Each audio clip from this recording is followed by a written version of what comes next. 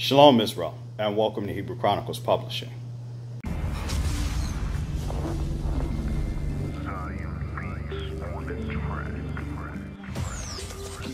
Now, you may have been seeing posts on Facebook, Instagram, and DeviantArt of a banner with a young man, a teen, with locks in his hair, wearing a long decorative trench coat. We're going to get into it right now. Now, the story that I've actually recently just completed, it's entitled The Prophet. Now I'm going to talk to you about what inspired me to write this thing, and also I'm going to get into some of the plot of the story.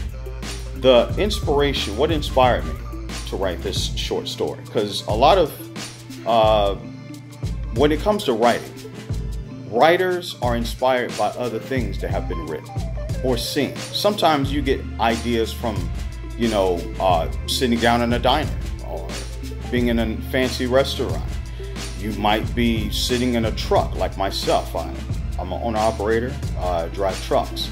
And sometimes you might be driving in your truck and you're like, just daydreaming. You're like, hey, I got an idea, especially if you're a writer.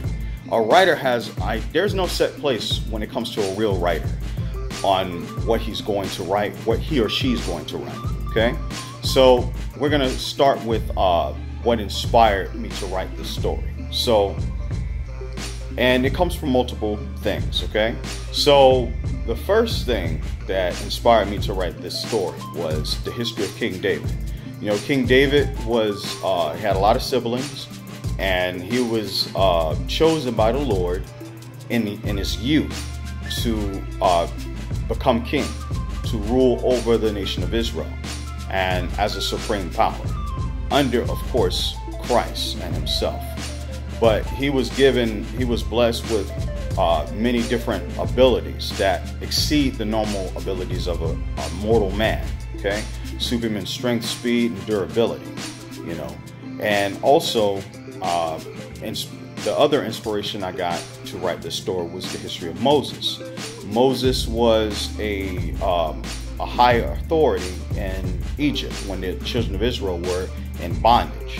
And the Lord took him from being one of the second most powerful, because I would say he was actually more popular when you read the history than Ramses before he became Pharaoh. But either way, Moses actually was a very powerful individual. He was a general. It said that he was wise in all the knowledge of Egypt. Okay, he had everything that Egypt could ask for when it comes to knowledge and royalty. And the Lord took him from off the top of that pinnacle and brought him down to his people's level. And once he got that knowledge of who he actually was, and he got the knowledge of what his people and the prophecies consisting of his people, he let go of all earthly attachments to help his people and lead them out of Egypt, because he understood the pending destruction that was hanging over Egypt, that was coming. Nobody believed him, took him as a joke, just like a lot of the prophets when they go out there and prophesy on the streets. People take it as a joke, no different than the people did in Egypt. The difference between now and then is the Lord was making his works manifest physically. A lot of things are being actually moved spiritually now. Now you're starting to see a lot of earthquakes, animals dying, locusts are coming out of nowhere. You're starting to have a lot of these insects come out of nowhere. And on top of that, you're starting to have something called COVID-19, which actually goes into prophecy as pestilence. So a lot of things are actually being manifested, just going over a lot of people's heads. So the history of Moses also inspired me to write this. The history of Joshua. The history of Joshua was actually with the Israelites when he came out of Egypt. And he was the one that actually took up the leadership role after Moses was gone. But what inspired me to, when it comes to him to write the story, is he was trained to be a leader. Unlike a lot of people think, they say that you're born an actual leader. A leader is not always born. Just like the Israelites, there's only certain ones that are actually going to be elected that actually have that mindset to be able to do the things that they're capable of doing. that exceeds all of the other people. Even if everyone's doing the same thing, you're actually going to see some are actually able to do it far better than others. And there's nothing wrong with that. But the thing is, what the history of Joshua that inspired me is he actually sat underneath Moses and he went everywhere Moses went. He was like that guy that was underneath Moses' arm, you know, and Joshua learned everything, like it says in the book of Sirach, to sit under the elders and learn from them and wear out the footsteps of their doorstep, meaning you're always going to be around them ready to learn.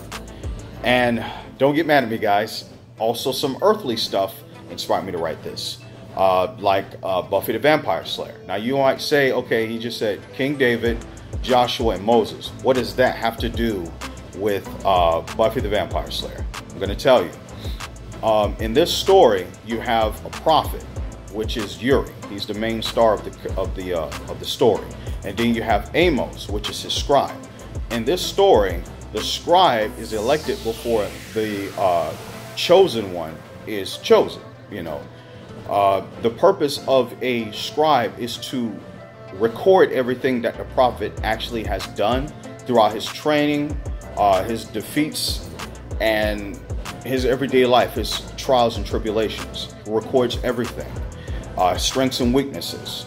And the purpose of the scribe doing this is just in case he dies or the prophet dies before his time, when it comes to like fulfilling the prophecy, the records that are actually recorded will be beneficial to the next prophet that is chosen and the next scribe that is chosen. So he'll actually inherit the things that were written down before he actually was chosen, to learn from the scribe that actually wrote down those records, and to learn also about the prophet. So he'll learn the strengths and weaknesses of the previous prophet and be able to delegate and actually be able to mold his teachings to the new prophet that is chosen. So it has its beneficiaries. Now, let's get into the plot of the story, okay? So, as I said before, our main character for this series is Uri. His name is Uri. And he's the son of Uriel and Hannah Galib. Now, that name's going to actually play a big role in this short story. So just bear with me, Israel. Now, his father served in the U.S. military for 8 years. And he left his 10-year-old son with his Ishmaelite mother, okay? Therefore, the child grew to despise his father for that reason. Giving himself fully, because of that anger, he gave himself fully over to his mother's traditions and ways of life, which, if she's an Ishmaelite, you should already know what she's involved in. Okay, so now after 8 years have passed, he's now 18 years of age. He met Hannah's kin, meaning his uncles, a lot of his aunties on his mother's side of the family. He didn't know anything about his father because his father left when he was 10. So there's only so much that you can remember at 10 years old, okay? And when they threatened his mother to actually take him from her, to further teach him the more of the deeper wisdoms, if you want to call it that, of Allah, he decided to no longer involve himself in any religious ties. He dropped the Bible, he dropped the Quran, he dropped everything, okay? And this, of course, made him an enemy, or what they would call an infidel, according to their beliefs, and an enemy if he was not to be cleansed at his 19th birthday, okay, or day of birth, because we don't deal with birthdays in Israel. Of course, we all know that.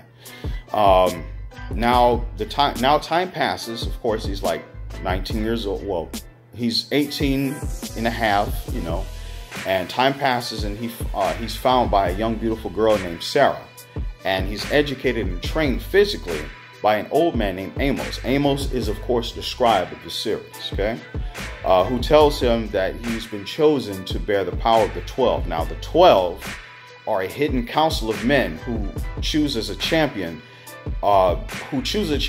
every 40 years. granting this the prophet or their champion a portion of their power, pretty much the mastery over all 5 spiritual elements, which are earth, wind, water, and fire, and lightning. Now, those are basic ones almost everyone uses, right? But imagine one having gravity and matter manipulation, being able to command time, creating miniature black holes, right?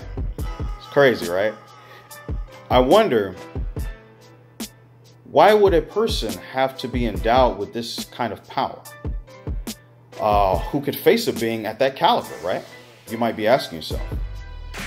As the saying goes, to have a powerful hero, you must have a more menacing villain, right? Because the villain of the stories actually are the ones who actually make up the power of the character of your hero. If you have a bad supervillain, you're going to have a bad superhero, period. That's in any story, right? Now, the catch to him obtaining his power is he must actually reach the biblical age of 20 years of age. You read about that in the book of Numbers. When a man or a woman becomes 20 years of age, they're considered to be an adult at that time. Unlike what people say, because you have a lot of different doctrines saying, oh, in the Jewish faith, you can take a girl at a young age. That is a lie. According to the Bible, a man can only enter into a military at an age of 20. So if a man can only actually go into a military, that means he's of age of an adult, because you're not going to have children out fighting wars, right or wrong. Therefore, if you're old enough to be in the military, then you're old enough to get married, because no one marries kids. You're supposed to be an adult. You understand? All praises. So once he got if a person has to, if your enemy has the knowledge that you are becoming that powerful when you ascend to that age, right? Think about it. If your enemy knows you more than you know yourself, who's more of the threat? So, hope you guys like the content we're creating.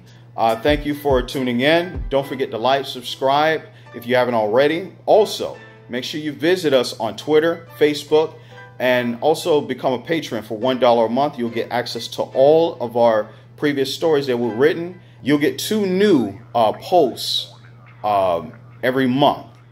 And remember, Israel, it's our responsibility to contribute righteous literature and art to our descendants. Shalom.